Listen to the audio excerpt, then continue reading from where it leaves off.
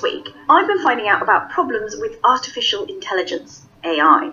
Ah, the inevitable rise of super-intelligent robot overlords. No. Oh. Well, not exactly. Oh. It's the problem of not knowing what a computer is thinking. Our very own reporter, Davide Castelvecchi, has written a feature on the topic this week, so I dragged him from his news desk to explain more. So the article is about not so much what can we do with AI, but if AI gives us a certain answer, how do we know how it came to that answer? So it's kind of, can we trust the computers? Or there can be situations where we know that they are giving the right answer, but we don't know why. And this is a particular kind of AI, isn't it? Not just computers in general. Correct. So it's a kind of AI that has kind of taken the world by storm in the last 4 years or so. It's called deep learning. And deep learning is kind of a revival of an early form of AI called neural networks, which is inspired by the way that neurons are networked in the brain. And because these neural networks learn by sifting through large sets of data, and the more data they go through, the smarter they become.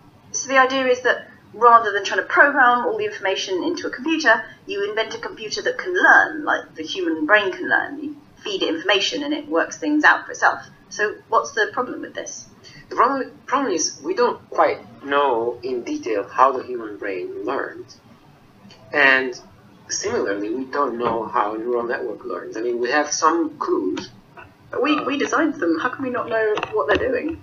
Because we just let them do their thing. So it tweaks all these little formulas that it has inside. We didn't program, we didn't tell the algorithm what patterns to look for. It's very different from a classical algorithm. People describe it as a black box because really we don't know what patterns it's learning to see unless we start opening this black box. So, Adam, that's AI's black box problem. Well, it doesn't sound like a very serious problem. The program AlphaGo used deep learning, right? And that mastered the ancient board game Go and beat a top player. Deep learning is clearly pretty nifty, so does it actually matter if we don't know how it does its magic? Well, maybe not for winning at board games, but it depends what you're using it for. I spoke with Dean Pomeroy, a researcher who stumbled across the black box problem while sitting in a driverless car. Back in 1988, what we did was we took a big workstation of the time, put it in the back of a Chevy van, and fed camera images into the computer that basically learned to map directly the images that it was being fed into steering commands in order to keep the vehicle on the road. We drove several hundred miles at a stretch without touching the steering wheel, but there were circumstances when things would get thrown off. Coming up to a bridge, it got confused, and I had to take over to avoid it like steering into the edge of the bridge. But it's often difficult to tease out exactly what the network is as you will, thinking. So it's often the case that the system learns to key off idiosyncrasies in the environment that you really wish it wouldn't. So there had been a nice grass on the side of the road that this had become part of the model that the system had learned to rely on. But, that grass, as we know, will go away when you get to a bridge. But, Dean, that sounds like it could just be solved by better training, showing it more images, more varied images. If you can train a computer to be really accurate in a lot of circumstances, is it still a problem to not know what it's thinking? I believe that it is. I mean, they're using machine learning and artificial neural networks now to diagnose diseases, say by having them analyze mammogram photographs. And the doctor would really like to know why the system thinks this particular mammogram scan has a breast tumor in it, not just, yep, it's there somewhere, you figure it out. That was Dean Pomeroy from the Robotics Institute at Carnegie Mellon. That mammogram example is pretty important for any research uses of neural networks, because researchers don't just want answers, they want explanations. And if you don't know what your computer's thinking, your driverless van might just drive off a bridge. I'm not going anywhere near that or any driverless van. But the point is, even if it was safe 99.9% of the time, you still can't be sure how it will react to unexpected circumstances. Jeff Clune has been studying this kind of AI in the lab and accidentally found out just how dumb artificial intelligence can be. I'm assuming we're about to hear from Jeff, or you wouldn't be bringing this up. We are indeed. Here's Jeff. Our discovery that deep neural networks are easily fooled was the classic case of scientific serendipity. And so we had an AI artist, and its job was to create a picture, and then we would show that picture to the AI judge.